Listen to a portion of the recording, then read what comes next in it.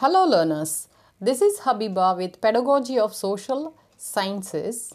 Social sciences as an integrating area of study, context and concerns with the subtopic contributions of some eminent social scientists.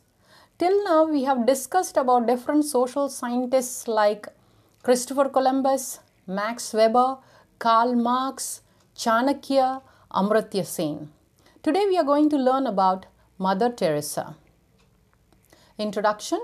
Mother Mary Teresa Bojakshu, honored in the Catholic Church as Saint Teresa of Calcutta, was an Albanian Indian Roman Catholic nun and missionary. She was born in Skopje, then part of the Kosovo Vilayet of the Ottoman Empire. After living in Skopje for 18 years, she moved to Ireland and then to India, where she lived for most of her life. In 1950, Teresa founded the Missionaries of Charity, a Roman Catholic religious congregation that had over 4,500 nuns and was active in 133 countries in 212. The congregation manages homes for people who are dying of HIV, AIDS, leprosy, and tuberculosis. It also runs soup kitchens, dispensaries, mobile clinics, children's and family counseling programs, as well as orphanages and schools. Members take vows of chastity, poverty, and obedience, and also profess a fourth vow to give wholehearted free service to the poorest of the poor. Teresa received a number of honors, including the 1962 Ramon Magsaysay Peace Prize and the 1979 Nobel Peace Prize. She was canonized on 14th September 2016, and the anniversary of her death is her feast day. Her authorized biography was written by Naveen Chawla and published in 1992, and she has been the subject of films and other books. On 6 September 2017, Teresa and Saint Francis Xavier were named co-patrons of the Roman Catholic Archdiocese of Calcutta. Let's understand her early life. Teresa was born Agne Gonsha Bojakshu in Albania on 26 August 1910 into a Kosovar Albanian family in Skopje, Ottoman Empire, now the capital of North Macedonia. She was baptized in Skopje the day after her birth. She later considered 27th August, the day she was baptized, her true birthday. She was the youngest child of Nicolae and Dranfal Bojakshu, Barnai. Her father, who was involved in Albanian community politics in Ottoman Macedonia, died in 1919 when she was 8 years old. He was born in prison today in Kosovo. However, his family was from Mirdita, present-day Albania. Her mother may have been from a village near Jokova.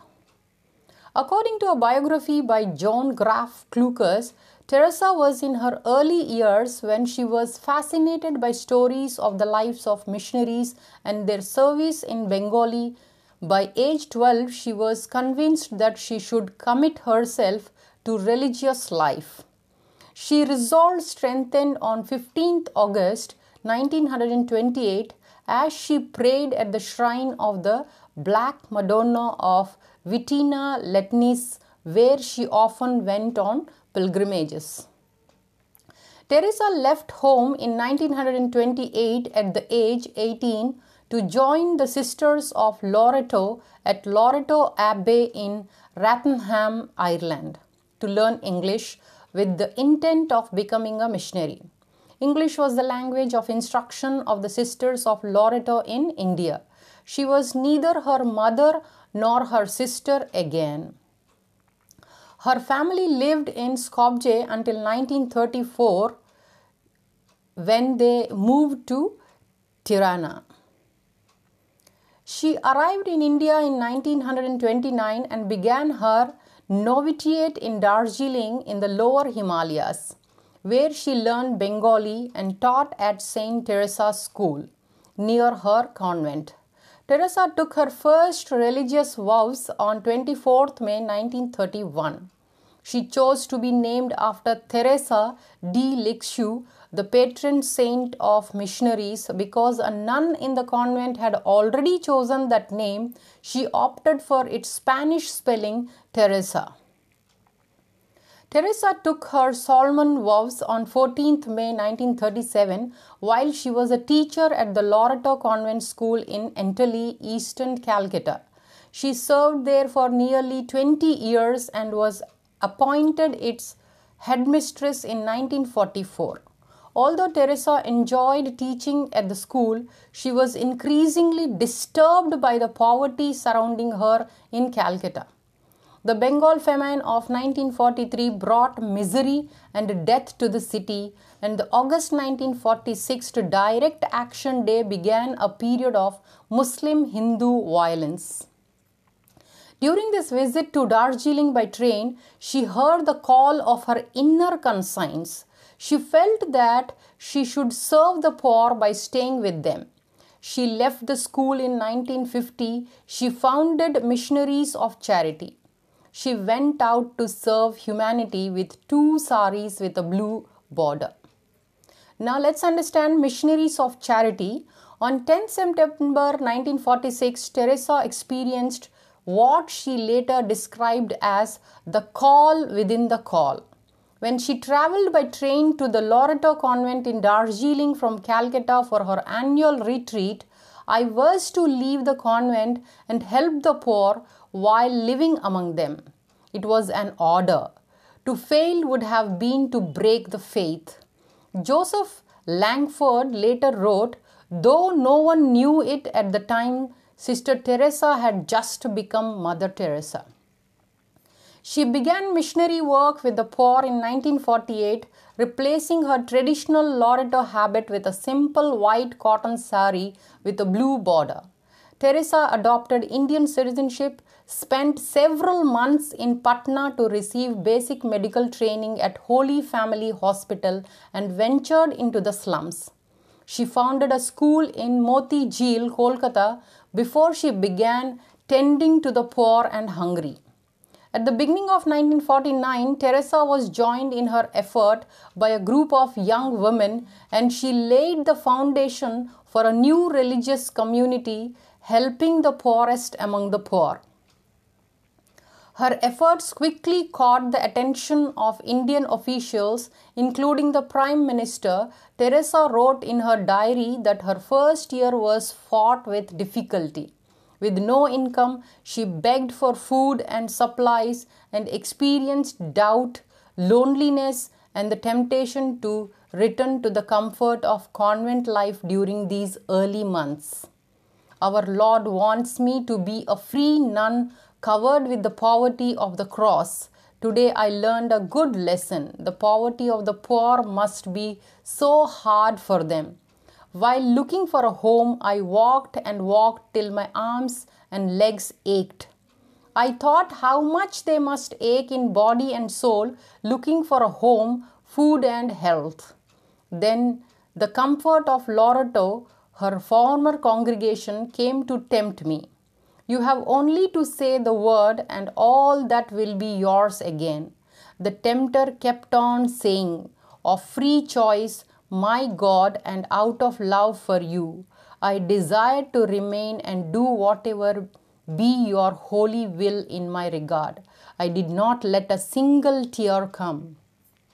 On 7th October 1950, Teresa received Vatican permission for the diocesan congregation, which would become the Missionaries of Charity.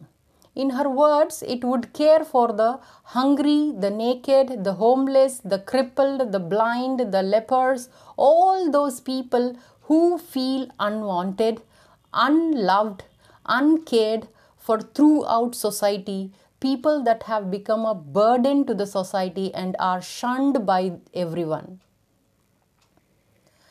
In 1952, Teresa opened her first hospice with help from Calcutta officials. she converted an abandoned Hindu temple into the Kalighat Home for the Dying, Free for the Poor, and renamed it Kalighat, the Home of the Pure Heart, Nirmal Hriday. Those brought to the home received medical attention and the opportunity to die with dignity in accordance with their faith. Muslims were read the Quran, Hindu received water from the Ganges, and Catholics received extreme unction, a beautiful death. Teresa said, "Is for people who lived like animals to die like angels, loved and wanted." Teresa said, "By blood I am Albanian, by citizenship an Indian, by faith I am a Catholic nun. As to my calling, I belong to the world. As to my heart, I belong entirely to the heart of Jesus."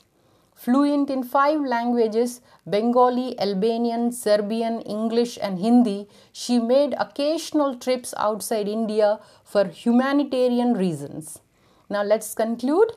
On 13th March 1997, Teresa resigned as head of the Missionaries of Charity and she died on 5th September.